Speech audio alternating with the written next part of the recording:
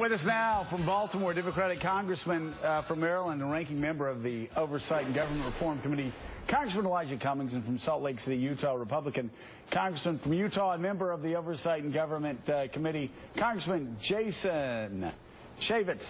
Thank you guys so much for being with us. It's good to see both of you again. Elijah, so you guys actually are trying to get along together, and I've worked with Elijah, Jason. I know how hard that is to do, but you know, Elijah, it was always striking to me that we disagreed on a lot of things, but we got a lot of things done. I can't ever remember saying one thing negative about you publicly while I was chairman and you were ranking member. I can't remember. We'd go back and forth. I think what you guys are doing is great here. I just don't understand why more people aren't doing what you two guys are doing. Why don't you tell me what you guys are doing first? Well, what we did is Jason Chaffetz had asked about a month ago to come to my district, and that I would go to his district, and he came.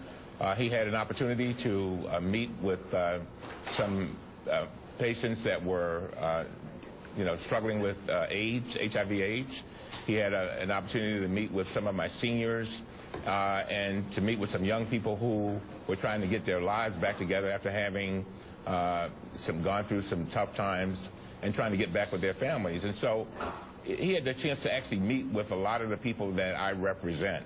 And I think he got an idea of what I'm fighting for when I come to the Congress, and the people that I have to that are looking up to me to solve some of their problems. And then I went to Utah yesterday and had an opportunity to meet with his constituents. And I got to tell you that, they have their sets of issues that they've got to deal with.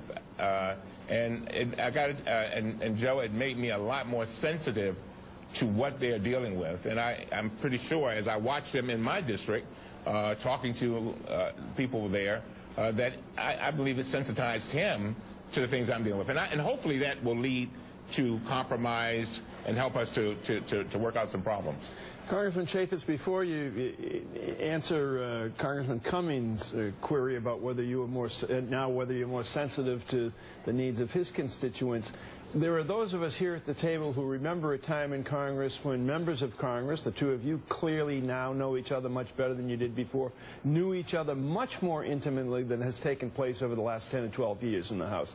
So this opportunity that you had to spend some time outside of Washington with Congressman Cummings, how did it, if it did, broaden your horizons? And then the more sensitive to his constituents' needs question. Go ahead.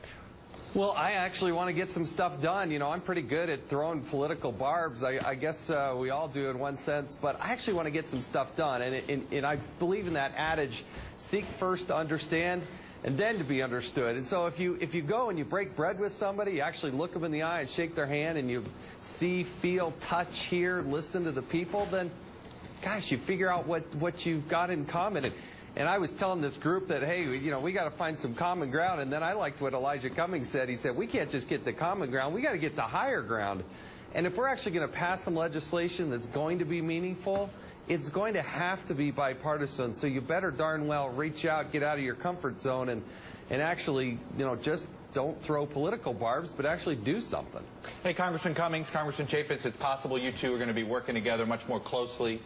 Some speculation, Congressman Chaffetz could be the next chairman of the House Government Reform. Congressman Cummings, you're the ranking member there. Is this part of forging a relationship so you guys can have a better working relationship, frankly, than Congressman Cummings and you have with Chairman Issa? Yeah, I don't know what the Republican caucus will do, but I can tell you I want a relationship which will allow us to get things done.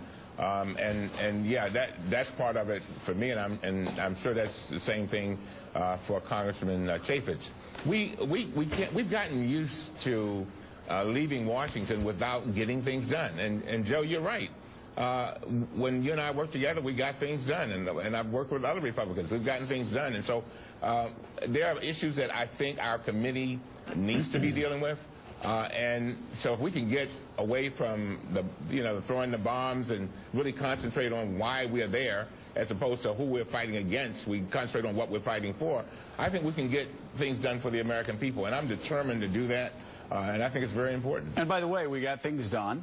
And it was good for the country, and it was good for both of us politically, too. That's I right. mean, that's the exactly thing right. that fewer and fewer people in Washington, D.C. understand that it's actually, the screaming, yelling, pointing at each other. That's the short game. The long game is actually getting things done for your constituents. Guys, thank you so much for being with us. Elijah and Jason, thank you so much. We want to follow up on this, and we